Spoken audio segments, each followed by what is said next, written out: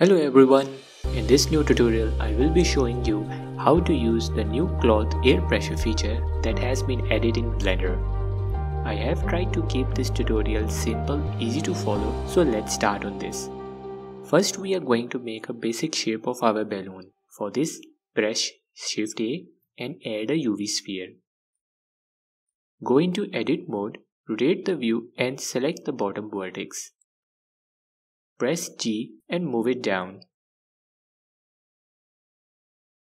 Now select the edge at the bottom and move it down also.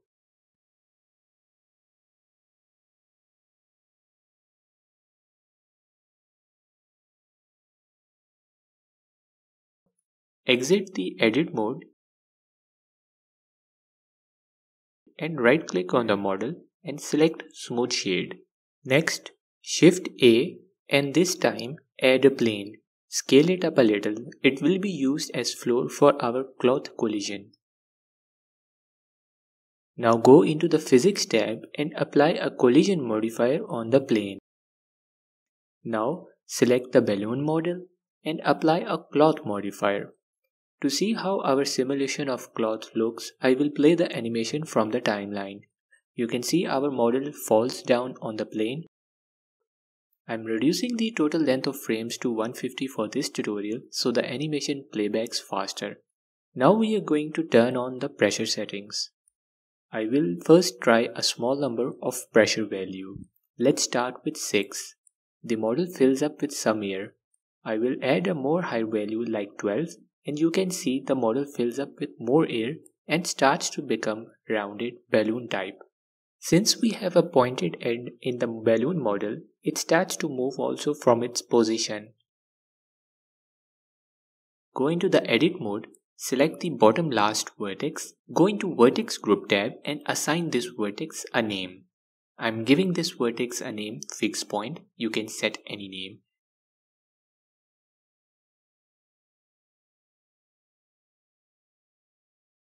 Click the assign button. Now go back to the physics tab. Below the pressure settings, there will be a setting called shape. Open it up. In the pin group, select the vertex group we just created. If we play the animation now, our balloon will fill up with air and no longer moves from the middle point. Now we are going to add some more interesting deformation to the model.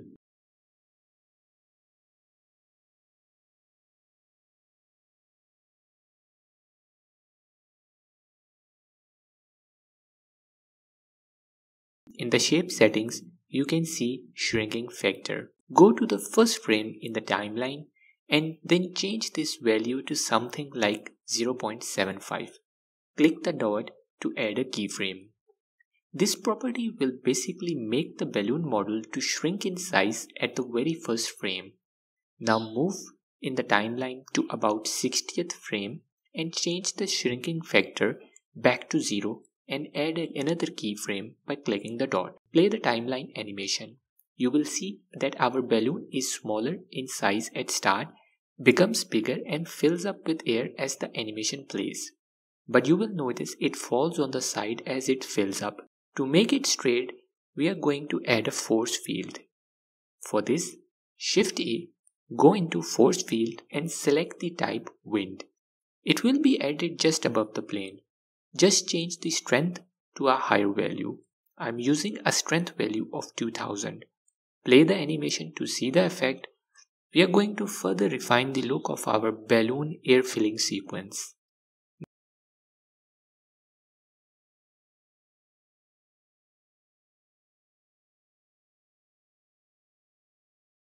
In the pressure settings, change the factor value to 0.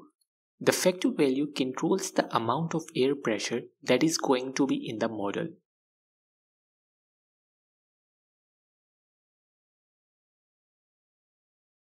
Go to the first frame in the timeline and change the factor amount to 0. Add a keyframe at this position. Now, move to the 60th frame and add another keyframe, but this time using a value of factor amount 1. Play the animation and you will see we have a deflated look at the start and it gets smoother as air fills in. You can also change the viewport matte cap to see the results more better.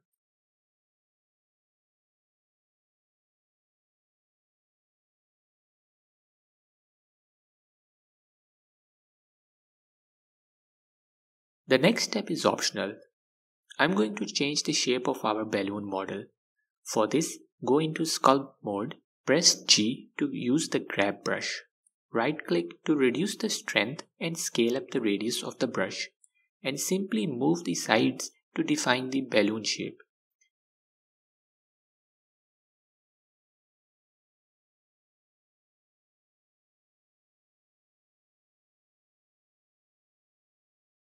Exit the Sculpt mode and let's see the animation.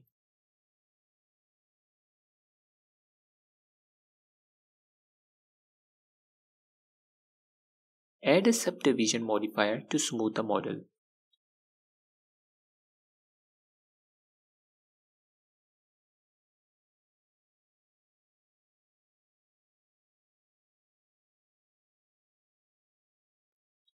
If we go to the start of our animation, you will notice that the first few frames are not properly displaying the shape. That is because the cloth collisions are not yet calculated at those frames. Easy fix for this is simply to change the start frame to 5 so our animation starts from the bottom deflated look.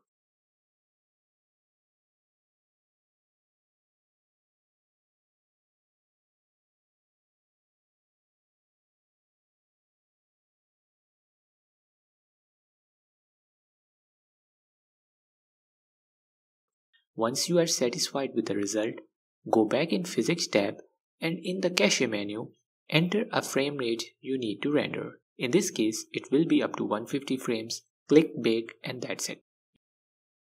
You can also try different values of air pressure and your model will become either more rounded or deflated. One thing to note is that your model should be one single piece for using air pressure setting. Otherwise, you may experience different parts floating around. Just by using different settings for air pressure, force field, you can get some really interesting results. And this completes the tutorial. I hope you find this useful in some way. If you have any suggestions or requests, let me know in the comments below and I will be happy to reply. If you like the content of this video, be sure to subscribe and like to see more future content. Thank you very much everyone. See you in the next video.